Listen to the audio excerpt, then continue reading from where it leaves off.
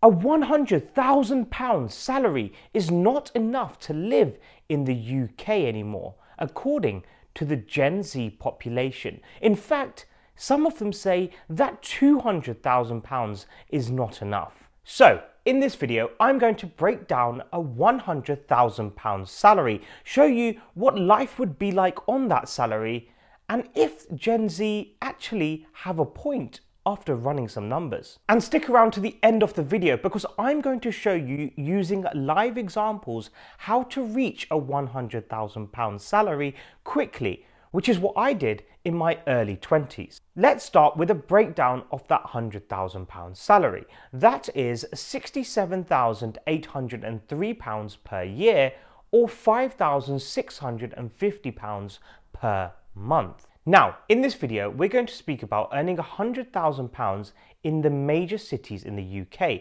such as London and Manchester, and how your life would differ earning £100,000 in these places. However, to give a rounded picture, I will also touch on if you were to live outside of these major cities, what your life could be like and whether earning £100,000 is enough.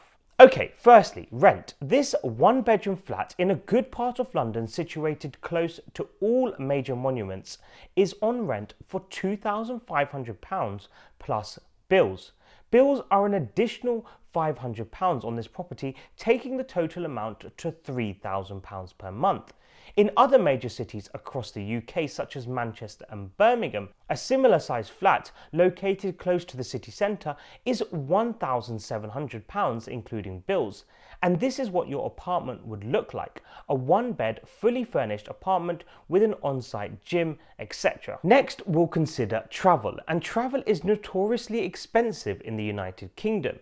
In fact, even by living close to the city centre, your travel is likely to be around £20 per day or £60 per week or £240 per month. So let's add this to both totals. Moving on is general living expenses such as groceries, which have risen significantly since Brexit and then the pandemic. And to make matters worse, the Financial Times are reporting that some supermarkets are charging more than costs have actually risen.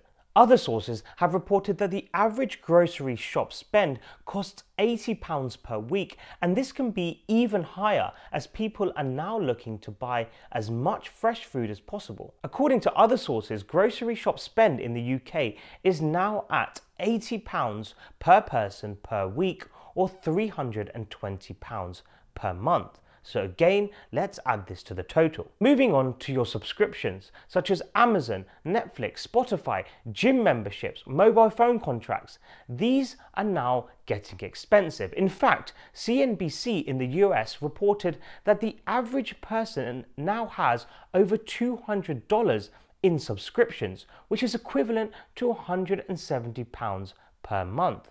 So let's add these to the total. Finally, we move on to the category of wants as opposed to needs. And this category is extremely important as it is often downplayed by many people who say you don't need to spend on that holiday or buy those clothes. However, in our 20s and 30s, we want to be able to spend on some luxury. So I think it's a very important category to include. But the service industry is one of the areas that have become very expensive since the pandemic.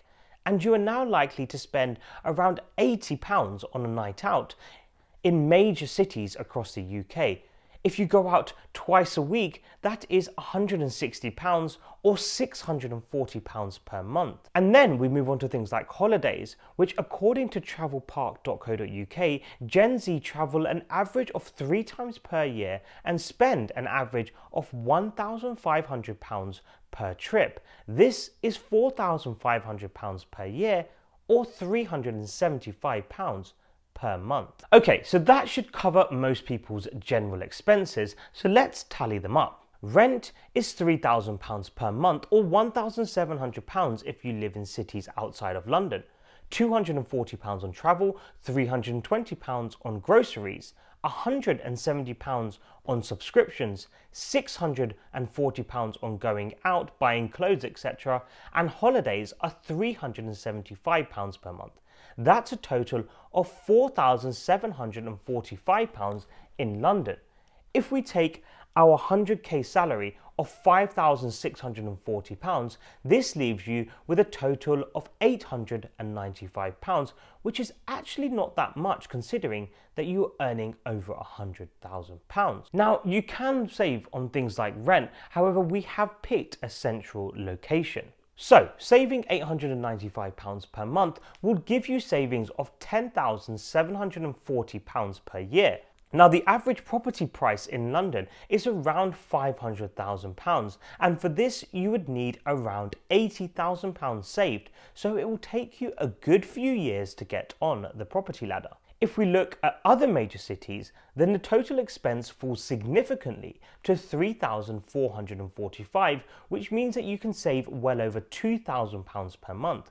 Property prices in these other cities are around 40% less, and therefore you would only require a deposit of around £50,000. Thus, you'd be able to get onto the property ladder in about 2 years.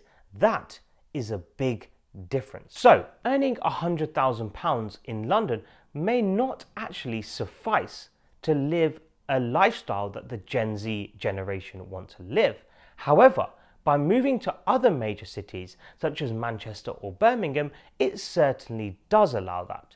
And moving out of these major cities means that you can save even more. Before we move on to my golden tips on how to reach that £100,000 salary as quickly as possible, can I please ask a small favour?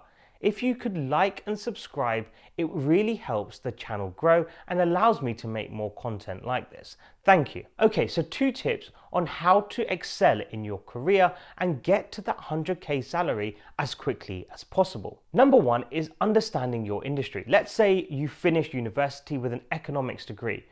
What jobs are available to me with an economics degree? Which ones pay the most? Which ones are the most exciting? And which one has the most potential for career growth? All of that information is available online, and I use just 2 websites, LinkedIn and Glassdoor. Let's take an example. This is a current open role at Bloomberg where they are looking for a product manager. Straight away, by typing in product manager at Bloomberg in Glassdoor, we can see that they pay between £100,000 and £150,000 for this type of role. Next, you will need to understand the job requirement and make a simple list of skills that you already have versus what you don't have. This is where LinkedIn comes into play. You may have experience in project management or agile, but may not understand the coding language Python. Once you have looked at 30 to 50 similar job specs, you will start to see synergies in what skills are required. You can then start to learn these over the next 12 months in order to give yourself the best chance on landing the job. Consistency is key here. The second tip is the 2-year rule. Every 2 years, you should look to achieve a 15% pay rise. To do this, you need to make it clear when you start working that you are here for career growth, and you need to understand what steps are involved in achieving that promotion. Once you understand the steps involved, you can make a plan around that and start working towards those goals. Even if at the end of the 2 years you don't get that promotion, you would have gained a number of skills to get a similar promotion elsewhere. You will be very surprised at how quickly you can excel in your career if you stick to a plan. Thank you very much for watching this video. I really hoped you enjoyed it. Let me know your thoughts in the comments. If you agree or disagree, it doesn't matter. Let me know. And thank you very much.